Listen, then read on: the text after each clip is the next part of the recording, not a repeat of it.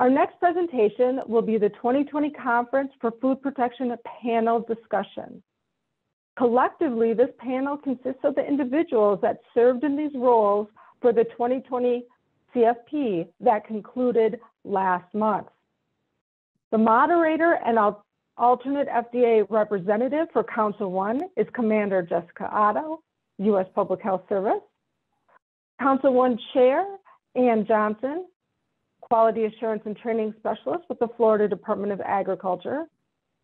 The issue submitter, Lisa Campbell, Director of External Affairs at Mars Petcare. Council 1 Regulatory Member, Adam Inman, Assistant Program Manager at the Kansas Department of Agriculture. Council 1 Industry Member, Traci Michelson, Manager of Restaurant Food Safety, McDonald's Corporation. Jessica, I'll hand it over to you. Great, thank you so much, Tricinda. So welcome.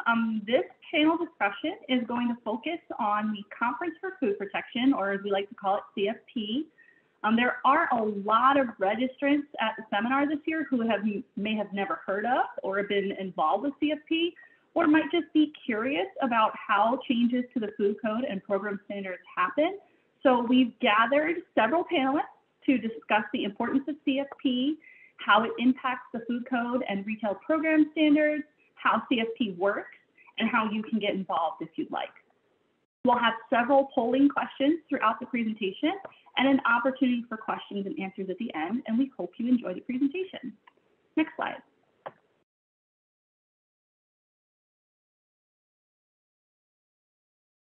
So here's just a brief outline of what we'll do. We'll get a little background about CFP itself. We'll actually be walking through an issue as it went through the CFP proceedings this year to give you a flavor for what CFP is like, along with some perspectives from the constituent groups, how the issue gets amended and how the councils come to resolution, and the authorities and functions of the Assembly of State Delegates. And then we'll talk a little bit about the post-CFP process and how you can get involved, and then we'll answer Q&A. Next slide.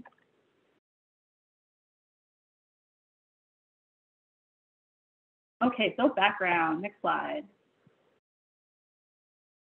Before we can talk about the Conference for Food Protection, or like I said, CFP, we have to introduce the two governing documents really at the heart of retail food safety.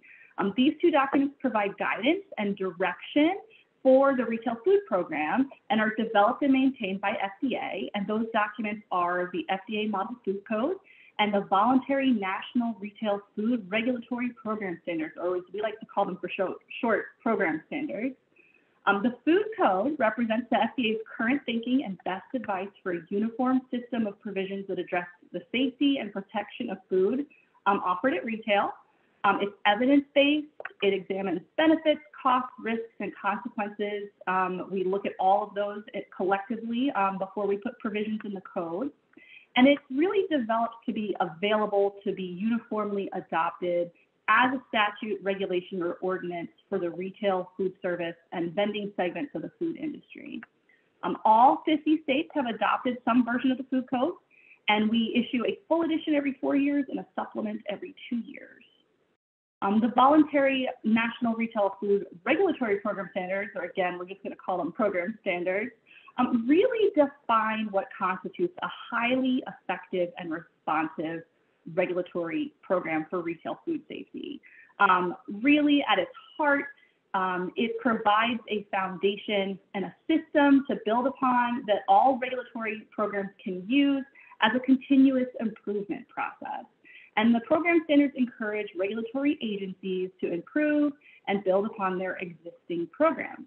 So together, these two documents provide guidance for the retail food safety across the nation, and they're fundamental to many jurisdictions, industry, consumers, researchers, and as you can imagine, setting national level public health policy is a really daunting task. So that's why we have the Conference for Food Protection. Next slide, please.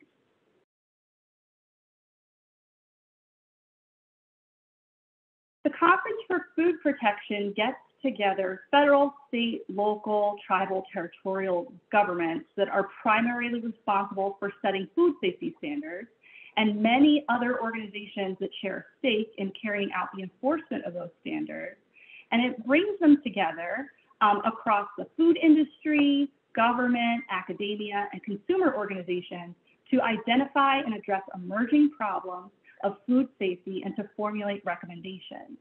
The Food Code is actually a guidance document, and as I mentioned, it's formulated for adoption into law or regulation at the state and local level. If it were a federal regulation, it would have to go through the Federal Register process where we could receive public comment and respond to those comments. But the Conference for Food Protection is actually an open forum where we can have a dialogue with all the constituents to gather that information for a guidance document. The conference itself really seeks to balance the interests of regulatory and industry and provide that open forum for the consideration of ideas from any source. We meet biennially, which is every 2 years, to provide this forum for dialogue. And while the conference itself has no formal regulatory authority, it is a powerful organization that profoundly influences the model laws and regulations among all government agencies and really seeks to minimize the disparate interpretations and implementation of retail food safety. CFP has an established memorandum of understanding with the foremost food safety organizations in America, which include, but are not limited to, FDA, USDA's FSIS, CDC, and ACTO. And these memoranda recognize the value that the Conference for Food Protection has in the food safety arena, and really at its heart, it's about building consensus so that these changes can be adopted widely and uniformly. Next slide.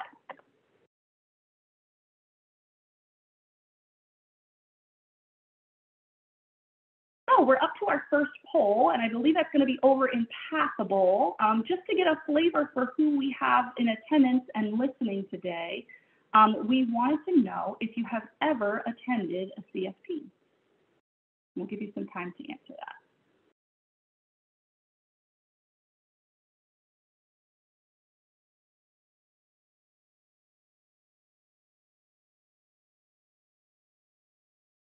We don't have a fancy timer like the previous presentation. All right, we've got lots of results coming in, and this is excellent. I'm glad you all are listening to this panel discussion today because it looks like about 75% of people have never attended a CFP. So hopefully this will all be new to you and you can better understand the process, how the changes happen over time, and how you can become involved. Thanks. Next slide. So really at its heart, CFP has some core objectives. Again, we want to promote food safety and consumer protection through these objectives. So we want to identify and address problems in the production, processing, packaging, distribution, sale, all the way to the service of food. The focus really is on facilitating food protection programs across the constituent members. It works to adopt sound, uniform procedures, which will be accepted by food regulatory authorities and industry, promote uniformity among the states, territories, and District of Columbia, and really promoting mutual respect and trust by establishing a working dialogue among the government agencies, industry, academic institutions, professional associations, and the consumer groups that are concerned with food safety. Next slide. The Conference for Food Protection brings together representatives from industry, government, academia, and consumer organizations. We call these the constituent groups. And again, it's really just to look at those issues, identify those issues, and address those issues that are emerging problems in food safety. And that can be at any level. And we have regulators, as I mentioned before, from state, local, tribal, and territorial entities. We have industry folks from food service, retail food, food processing, vending and distribution, and industry and support. We have academic groups from universities and institutions conducting independent research. And we also have consumer advocacy groups. And really, it provides individuals a voice in the food safety standards development process. And each of these members can join committees, which we'll talk about later, and really come together to debate those issues that are brought to the Conference of Food Protection. And those issues can be submitted by anyone who has an interest or concern about food safety. And the members volunteer on one of the 3 councils that makes up the Conference for Food Protection. I believe that's on the next slide.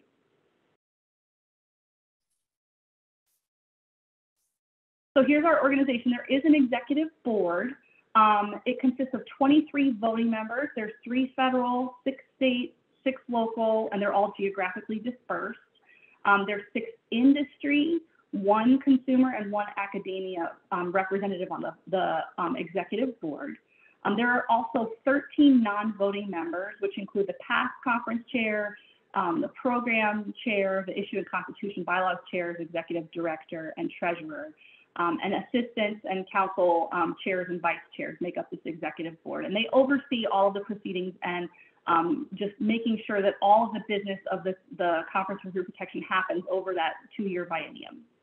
And then for the actual issue deliberation and the committee work, it's separated into 3 councils. So Council 1 is all about laws and regulations.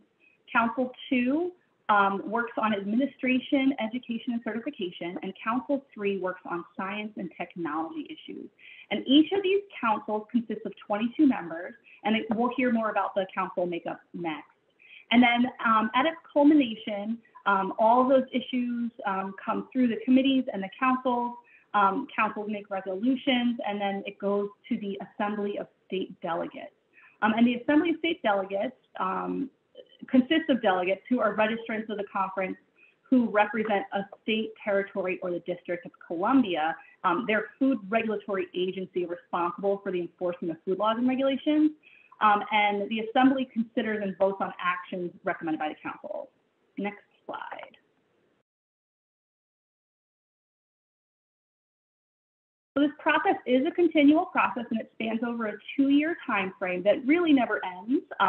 And it's a fantastic way to get involved in food safety issues, bring issues to light, have consensus development across constituent groups, and really just make thoughtful changes to both the food code and the program standards to move retail food safety forward. Next, we're going to hear from our first panelist, Ann Johnson, and she's going to discuss the councils themselves in more depth. Ann, over to you. Okay, next slide. Thank you, Jessica. So all of those issues that are submitted go to the issue committee, and the issue committee and the council chairs and vice chairs determine which issues will be assigned to each of the 3 councils. The councils are seated at the biennial meetings to provide forums for deliberating the issues that have been assigned to them. Each council consists of 21 voting members, which includes the council chair, who will only vote in the case of a tie. In addition, each council also has several non-voting members, including a vice chair, an assigned consultant from each of the 3 federal agencies, which are CDC, FDA, CFSAN, and USDA FSIS, a scribe, a parliamentarian, 1 or more app liaisons, because we do use an app, and for in-person meetings, a runner. The council application period to serve on council will open in May or June of 2022. And it'll be open for 30 days. The council application process is very similar to the committee application process, which just closed. But you are able to list your first, second, and third choice for council. So if people are interested in multiple councils, they can order those by their primary focus. The council chairs and the vice chairs select who their council members are going to be from all those applicants. There are many CFP members that do apply for multiple councils. So the leaders from all 3 councils do work together to select the most qualified applicants for each council. There might be some trading of people going on. And that is because there are several different forms of balance that have to be achieved on each of the councils. So the first one of those balances is that there needs to be an equal number of regulatory and industry members. Now, within the regulatory constituency, balance is also needed between local and state representatives, as well as region. Within the industry constituency, representation is needed from the food processing, food service, retail food stores, and food vending sectors. And then council leaders also strive to achieve a balance by having a mixture of experienced and non-experienced members on the council. Council chairs then submit their selected council rosters to the executive board for approval. And once the roster has been approved by the executive board, then applicants are notified of their selection to serve on whichever council they've been selected for. And those notifications will probably go out in around September of 2022. Councils 1 and 2 have a total of 9 industry and 9 regulatory representatives, 1 academia and 1 consumer representative. Due to the scientific nature of Council 3, their makeup is a little bit different. So Council 3 has 5 industry and 5 regulatory representatives, plus up to 10 at-large members that are from any constituency, in order to assure that there's expertise in science and technology on that council. Each council also has several alternates, and the council leaders select as many alternates as possible from different constituencies and different sectors within the constituencies. The alternates are considered members of the council, and they will be used to replace voting council members whenever the need should arise. Each council begins the biennial meeting by establishing rules. These rules usually include a strict time limit for deliberation and discussion of each issue. So some examples of typical time limits that are set by councils is 20 to 30 minutes total for deliberating each issue. And that would include 1 minute for the issue presenter and 2 minutes for each person who wishes to speak on that issue during the discussion and deliberation. The parliamentarians' duties include keeping track of that time limit. The council can extend time to debate an issue if they have a motion and a second to do so, and it passes by a majority vote. Now, once this council establishes rules at the beginning, then the council proceeds with issue deliberations. So to start issue deliberations, the council chair is going to read the issue number and title of the first issue, and then recognize the issue presenter to present the issue. And just a note that while anyone can submit an issue to CFP, you can only present an issue to council if you sign up for the biennial meeting. So you have to be a registered participant at the biennial meeting. And I'll turn it back over to Jessica.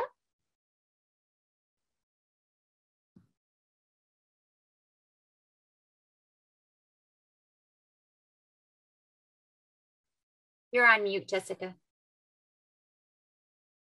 I hit mute twice. Sorry about that. Thank you. So now that you've gotten kind of the lowdown on CFP, the 30,000-foot view, we're actually going to walk through an issue. So we'll go to the next slide. And our next few presenters are going to go over the process in detail, and will present an issue as it was submitted to CFP this year, so you can better understand the process itself. We'll be looking at issue 2020-128, which was to amend the food code to permit dogs in outdoor dining areas. So we're going to kick it off with a poll question. So we'll go to the next slide, and there should be a poll in Passable,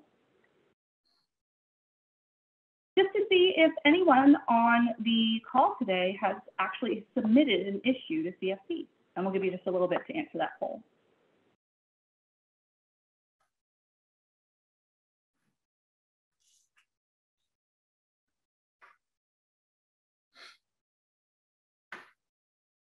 Very interesting so far. It looks like we've got about 6% who have submitted an issue to CFP. In any given year, and again, this is every 2 years, there's about 100 issues that are submitted. So they are pretty rare, And they're well researched. And again, they come from a place of wanting to make a change and bringing to light an issue in food safety. So very interesting that 7% now, 8% of folks on the line have submitted an issue. So hopefully this won't be new to you, but for everyone else, hopefully you'll enjoy us running through an issue. So we'll go to the next slide.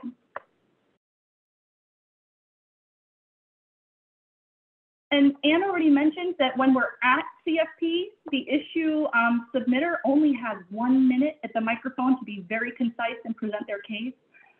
Everyone at the council table will have already received a copy to look at and consider, along with anybody who's a member of CFP can access these. But the issue presenter themselves only has 1 minute at the microphone. We're going to be kind today, and we're going to give our issue submitter 3 minutes to give us the lowdown on this issue. So Lisa, we're going to kick it over to you to tell us about the issue you submitted. Great. Good afternoon, everyone. I'm Lisa Campbell, and I'm the Director of External Affairs for Mars Petcare. And you may know Mars for some of our iconic confection products like M&Ms, Twix, Snickers, and Skittles. But you might not realize that we're also the world's largest pet care company with pet nutrition brands like Pedigree, Iams, and Nutro. And we're the leading veterinary healthcare provider with more than 2,000 veterinary hospitals. Over the last year and a half, the importance of pets has become overwhelmingly clear.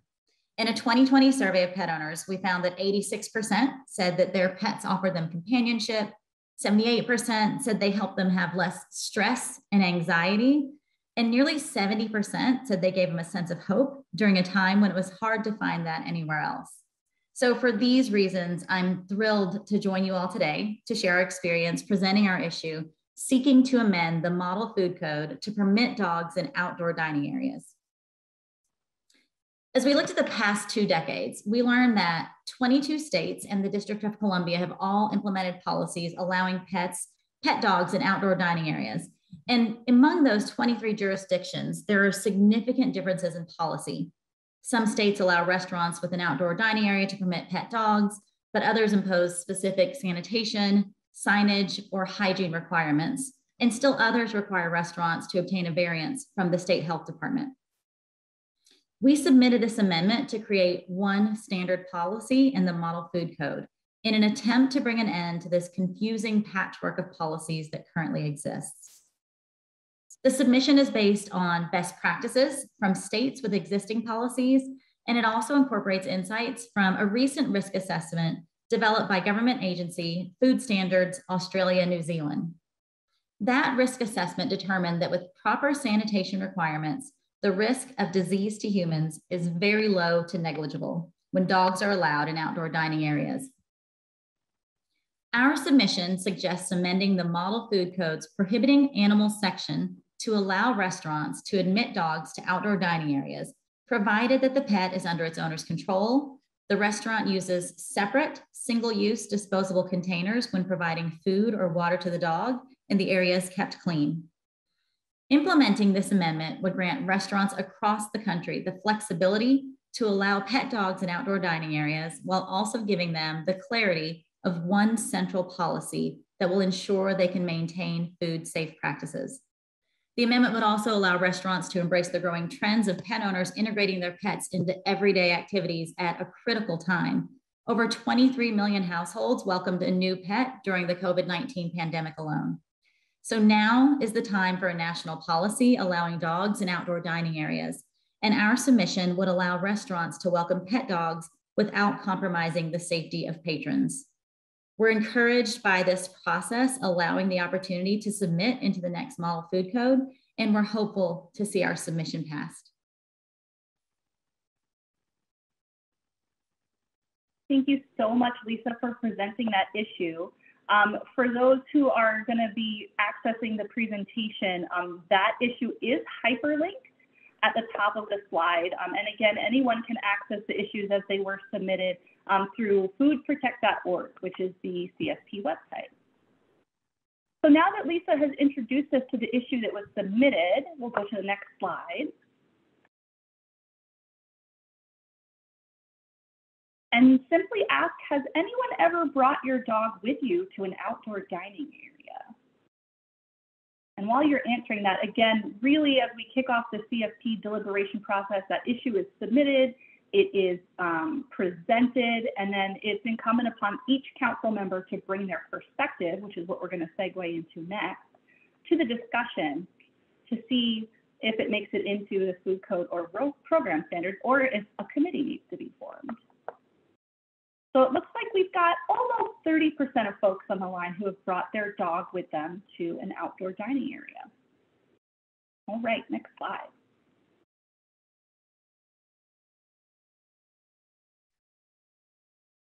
We're going to go back to Anne, and she's going to help us understand how the debate proceeds from here once the issue has been presented. Thank you, Jessica. So CFP uses an amended version of Robert's Rules of Order for all of their meetings, including the council sessions. So in order to begin deliberations or discussion, a motion has to be made from one of the voting council members. So the council chair will entertain a motion to either accept the issue as submitted or to take no action on the submitted issue. Once one of those motions and a second for that motion has been made, then the issue is open for discussion for the council. Now, only the issue number, title, and recommended solution is displayed for council deliberation. It is expected that all council members to come to the biennial meeting fully prepared for discussion by reviewing all of the issues, the submitted documents, any attachments that are with the issues before they get there. So again, only the recommended solution, the title, and the issue number will be shown. And then only the recommended solution itself is deliberated by the council unless the issue has a content document attached, and CFP does have a definition of what a content document is. This did not have a content document. Any CFP member can speak to an issue to the council. During discussion of issues, the council chair will recognize members of the council first, then the issue submitter, and then those that are in the audience. Council members can also request that an audience member be recognized instead of using their speaking time themselves to speak to the issue. And then council members or audience members have to be recognized by the council chair in order to speak. During deliberations, changes to the recommended solution might be offered by a voting council member. It happens quite often, actually. And this can only be done when the motion on the table is to accept the issue as submitted. The offered changes would be referred to as friendly amendments. So for example, if a voting council member wanted to remove the word disposable in 6G there, that would be a friendly amendment that the person who made the original motion would need to accept. And then the proposed recommended solution could be changed many times during the discussion and deliberation. There might be a lot of friendly amendments. That happens a lot. But all amended language does have to pass by simple majority vote. But it is the goal of the council to come to a consensus so that everybody, or at least the majority of council members, are all on the same page.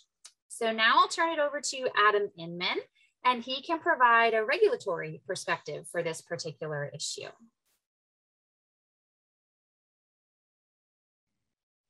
Thanks, Anne. I think we're ready for the next slide. Because this is going to be a good slide. It says perspective. So that way you know what we're giving here. But I'll speak from my regulatory perspective on the council, and it was a really interesting experience, and I just had such a great time. And I'm sorry, Anne, that you had to put up with me and everybody else on the council and watching, but I just loved it to death. But this is an issue you can see in the chat. It's blowing up, hot button issue. But I was looking at this over the years and how it's impacted us here in Kansas, and the dog's out of the yard. We have to do the pun, but the dog's already out of the gate, and we just really had to. And that was kind of a last opportunity, especially thinking the timeline of the Conference of Food Protection being a little bit longer scale, that we could try to get some sense of consistency nationally.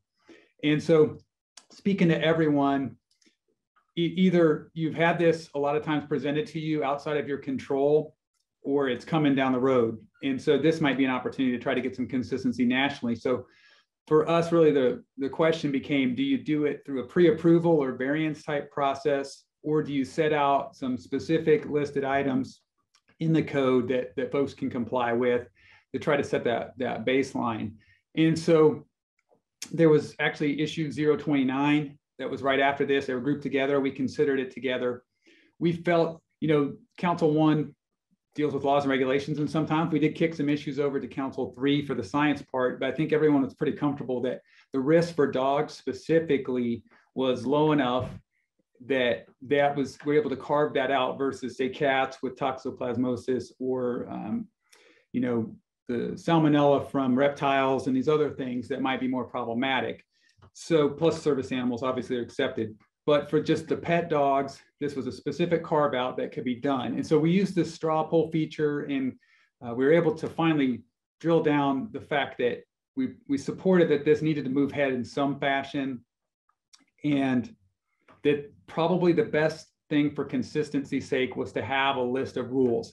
And of course, when we got to that point, I think the council, we all want to have it exactly right, and we would get into this level of detail that might take a little bit of time that we didn't really have. So we came to a strong majority, I think, of folks agreeing that there needed to be some type of list that we could present to FDA for them to start with, and say that this issue needed to move ahead in that kind of fashion and that approach. And then trust that FDA is going to go through their part of the process. I'm hopeful that the dissenting votes for more of like statement votes that, we really don't want to have this necessarily. So I'm going to go on the record for that. But overall, I think the process was really, really good. So that was my perspective from a state regulatory program.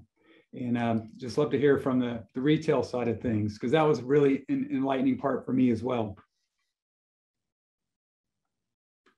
Thanks for that, Adam. And that's a fantastic segue, because we're going to go to Traci Michelson next, who's going to give us some of the industry perspective on this issue. Yeah, absolutely. Good afternoon, everyone. Traci Michelson, Restaurant and Food Safety Manager with McDonald's.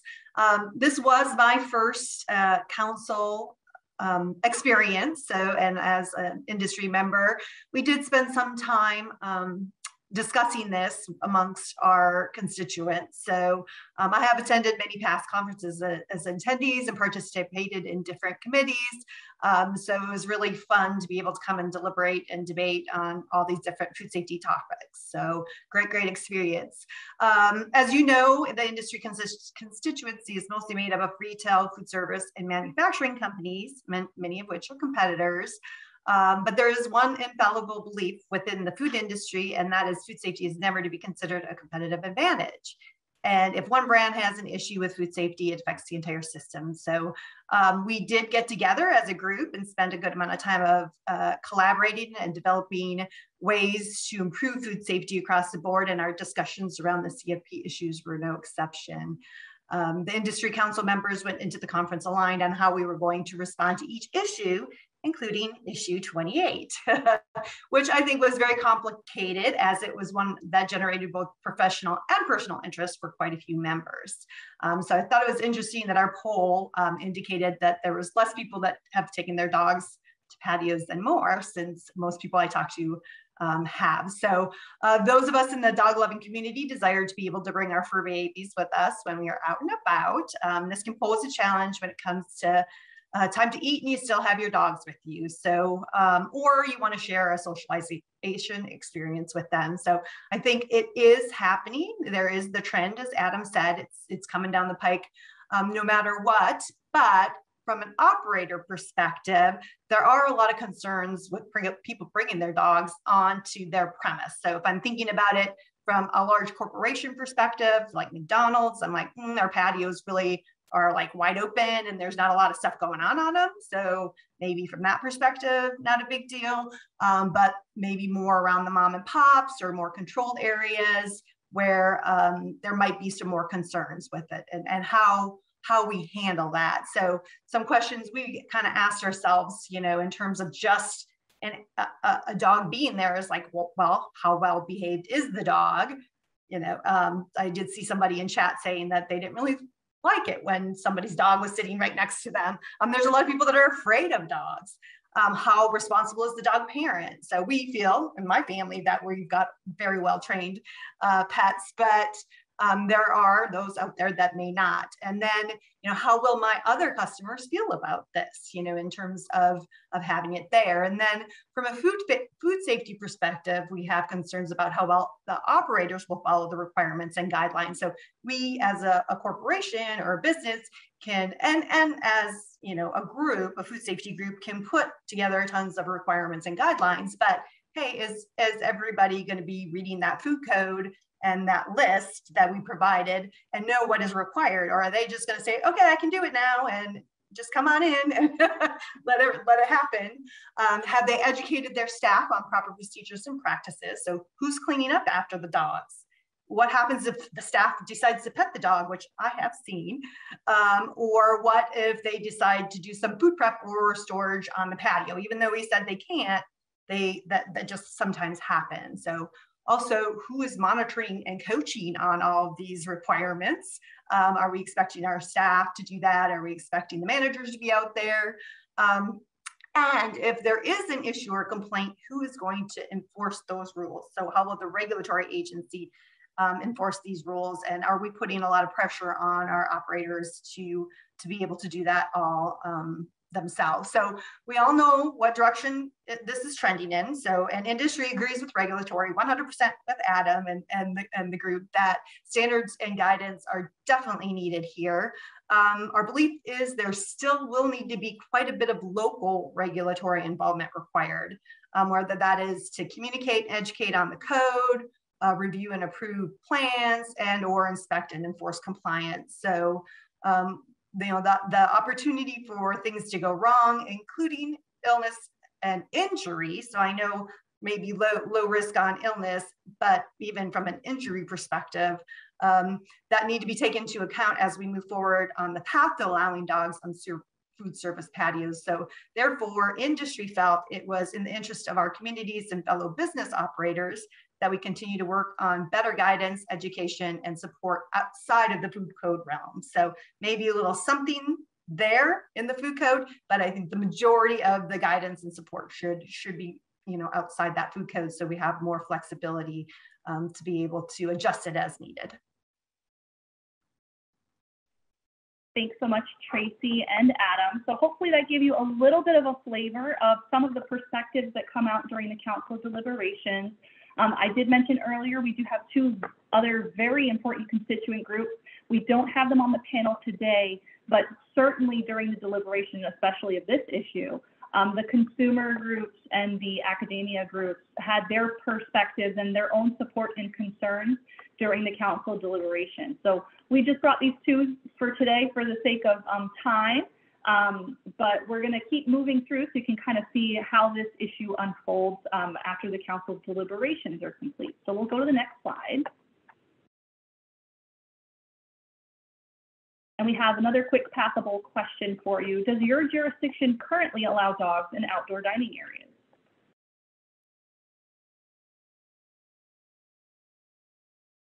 It looks like a lot of folks have been following along and have already answered the poll.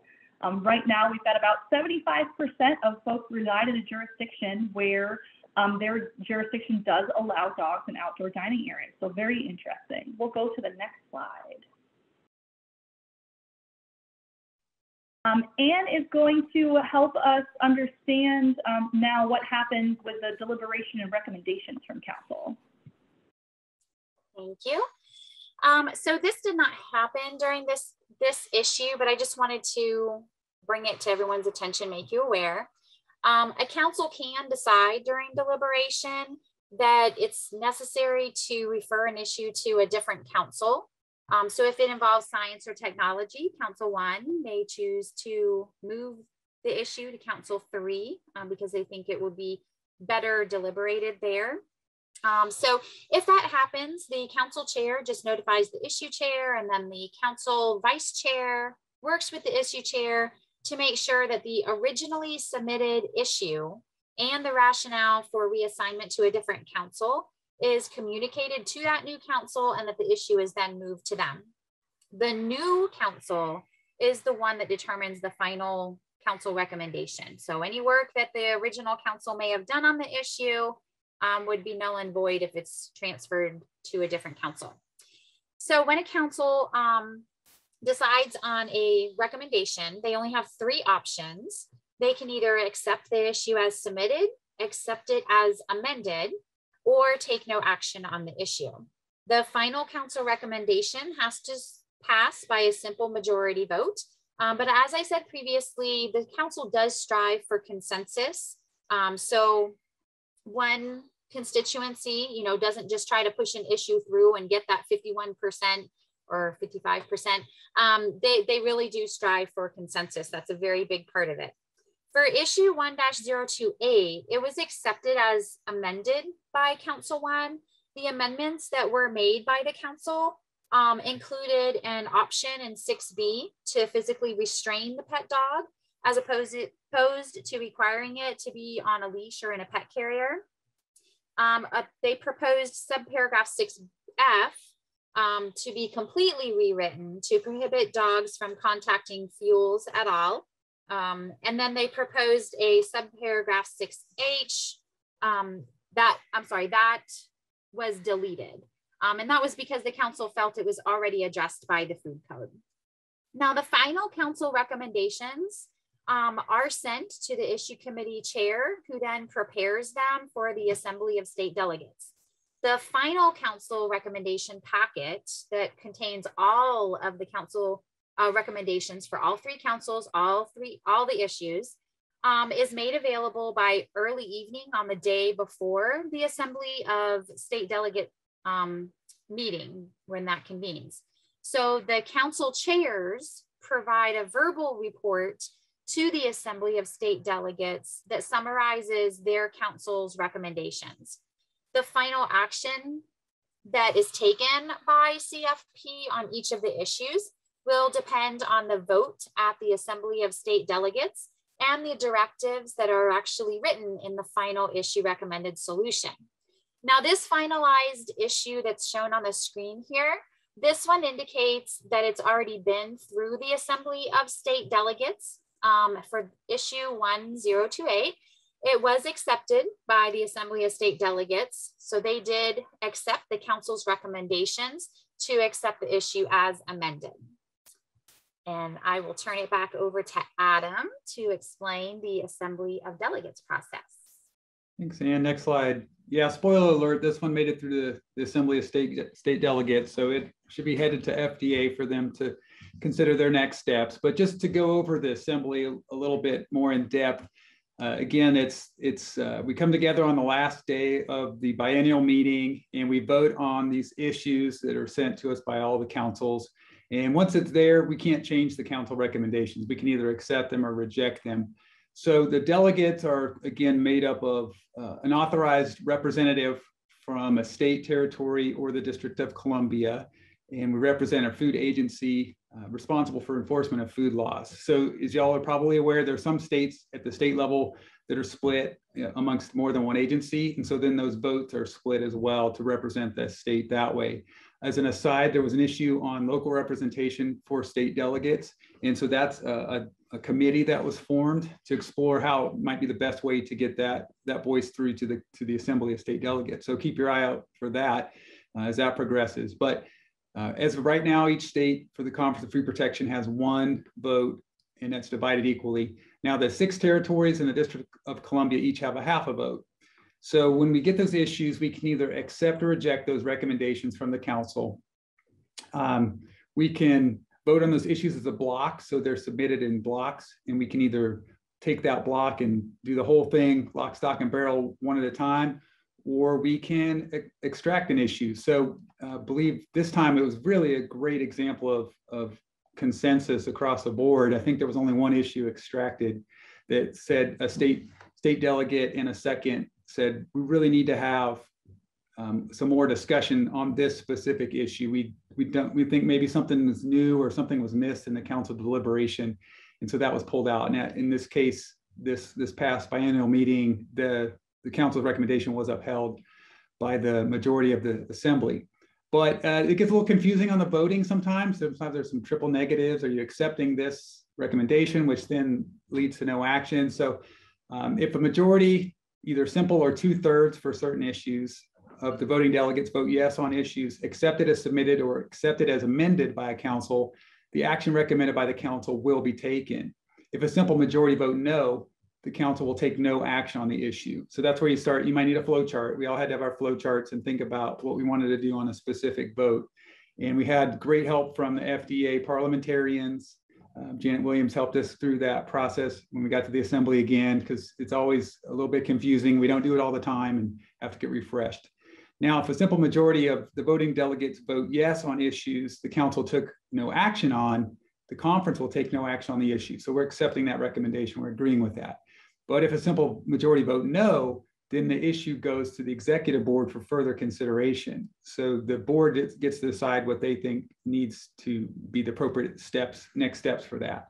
So again, extracted or as a block, and in this past meeting, only one was extracted. So I thought that was really good representation of the council's wishes and how good that process went at building consensus. The 2/3 majority, if you recall, I mentioned that the issues dealing with the Constitution and bylaws or procedures of the conference automatically get extracted, and there's some that require a 2/3 majority vote just to make extra sure that that's the direction the conference wants to go. So hopefully that, it's complicated. All these documents are available on the CFP's website, and you can really dive into it if you want to get more information about it and explore that a little bit further. But for this particular issue that we walked through, you can see it made it through the process, and there was consensus that it needed to proceed to the next steps. And so we'll see how that one comes out. Great, thanks, Adam. And I know we're running short on time, so we're going to go kind of quickly through these next couple slides just so that you can get a flavor for what happens after CFP. So we'll go to the next slide.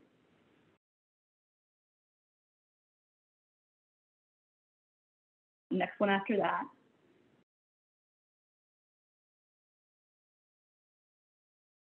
All right, so when those recommendations come through, after they've gone through that entire process, CFP will send a letter to the federal agencies within 45 days with all of the recommendations and what the asks for changes were for both the program standards and the food code, as well as committee formation.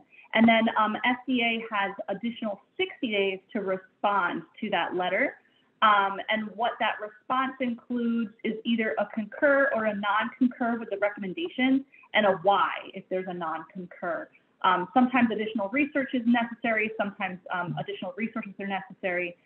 So sometimes there will be a non-concur, but it's always accompanied with an explanation of why. And certainly issues can be resubmitted to the next conference or can be deliberated further in a committee. We'll go to the next slide.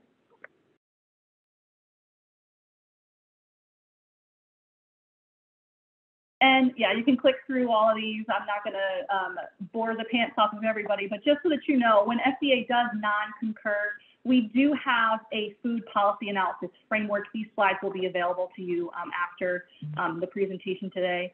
To give you the 5-second skinny on it, it aligns FDA with an executive order to make sure that we make purposeful decisions that are science-led, but also understand considerations for the sensitivities around any topic, the resources required, whether or not it's enforceable, whether or not it's efficient, whether or not it's the most impactful way to go about creating a solution by enacting policy. And if not, if you can support it with outreach or education or research or other action.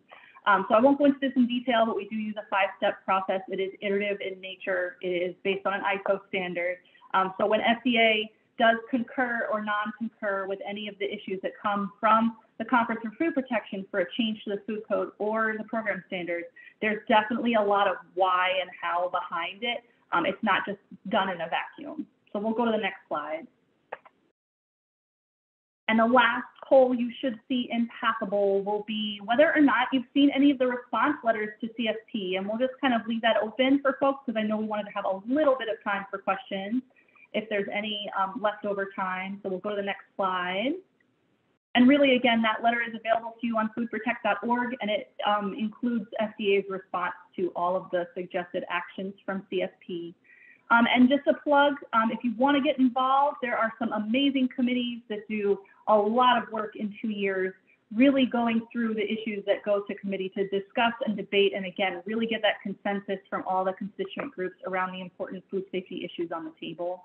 Those are listed here for this biennium, and you can get involved by becoming a CFP member and going to the website. We'll go to the next slide. And if there's any time left over, we'd be happy to entertain your questions. Thank you, Jessica. Thank you, panelists. This was a fantastic discussion. Unfortunately, we have run out of time. However, there are about 100 chat questions for the panelists. So please take some time to go into Passable and respond to these questions for the folks. There was a lot of interest. A lot of information can be shared that way. So I please would ask if you guys can do that.